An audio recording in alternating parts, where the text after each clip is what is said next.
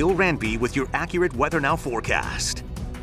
Ranby factor time for Friday 4. We'd go lower than that, but the morning should be okay. The afternoon could turn kind of nasty. This kind of snow, 1 to 2 inches in the Omaha Metro, a couple in Lincoln. 2 to 4 over a swath of southeast Nebraska, southwest Iowa, and a few spots may even exceed 4 within that heavier band. On Saturday, another system comes up through Missouri and Iowa with more snow, but that's mostly east of our Channel 7 viewing area. Today, 48 for the high, 31 the current temperature is the low. 40 was the overnight low temperature this morning. No precipitation the entire month to this point, but that's set to change. Looks like they brined the streets down here in Papillion. That's 370 and 72nd from the Cobalt Credit Union at the Shadow Lake Town Center. 31 north at 12 for the breeze. Temperatures into the 20s in Harlan, Denison, Tekamah, Norfolk, Columbus, and Carroll.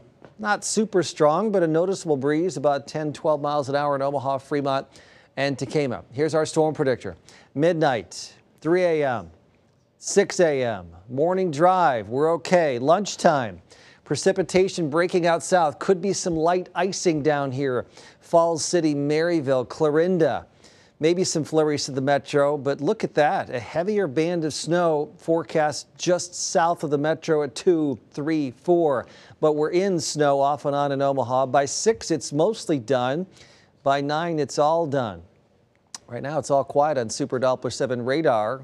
Had clear skies for a time, but clouds coming up from the south. This is the system moving into western Kansas that streaks out across the Midwest with impact weather in the afternoon tomorrow. Snow, falling temperatures, north winds. We're going to stay in the 20s for a temperature tomorrow. Little front has dropped through. Here's tomorrow. Snow west of us early, breaks out in earnest in the afternoon. Ice to the south of us, then it zips on to the northeast.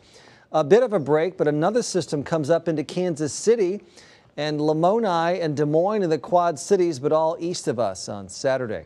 Thank goodness. 24 tonight, partly to mostly cloudy skies. Tomorrow morning, still about there at 7 a.m. Some flurries possible at noon, but some icing far south on the Kansas border.